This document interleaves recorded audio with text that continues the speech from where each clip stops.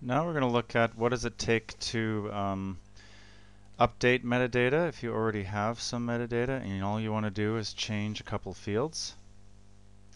So if I look at the sample metadata, you're going to see here that we have, this is again ISO 19115 data, and we've got things like National Mapping Agency, phone number, and you can see here under individual name for the responsible party is my good friend Johan van Plasmuiden.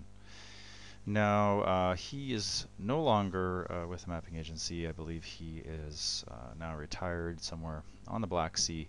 So we need to update that. So what we'll do is simply, I'll open up a pre-made workspace that shows how this is done.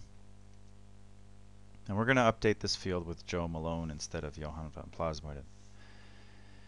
And you can see we use a creator just to create a record to drive the process, and the text line reader reads in the original record, and it's important to set this to read the whole file at once, so it doesn't read it one record per line, but the whole file becomes one big record.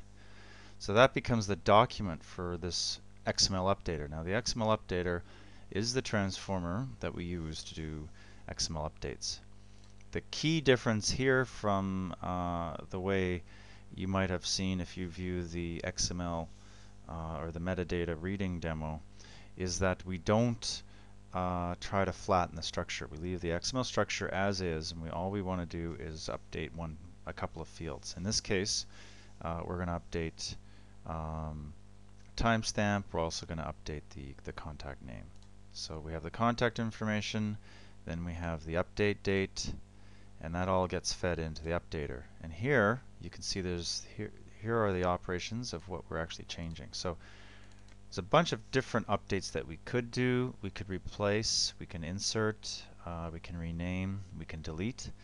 In this case, we're going to replace just the contents of the individual. We're also going to update the abstract and the date stamp, and we'll see that after we run it, that in fact that's been updated.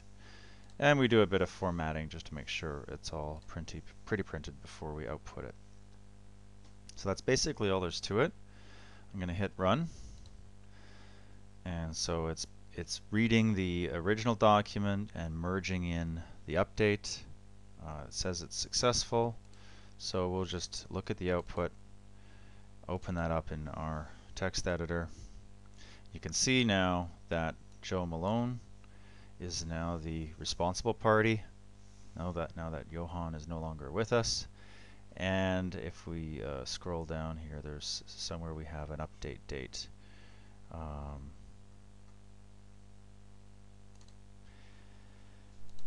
Yeah, here it is. The date stamp, metadata update date. So that's showing today's date that we've updated the data.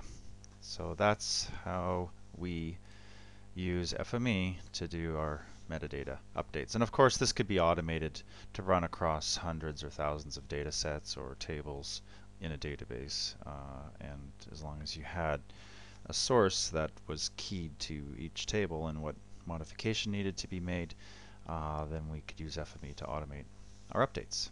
Okay, thank you.